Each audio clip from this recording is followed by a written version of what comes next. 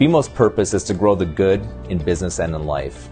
And when you think about that small amount of words there and how much is embedded in those words, it really excites me. BMO wants to ensure that it's doing good by its employees, good by the community, and also wants to succeed in the marketplace. So it's really all-encompassing in that, and you can get all of those three things aligned. Banking can often be solely about profits with a number of other institutions.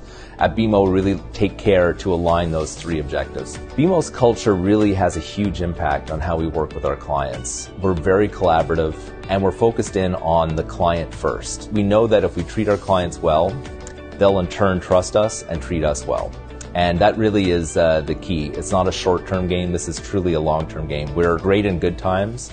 We're even better when challenging times arise. One of the most important tools that BMO has in terms of ensuring that we truly are growing the good in business and in life is we have a client advisory council where we take 20 of our top clients from across the country and we bring them together every 6 months.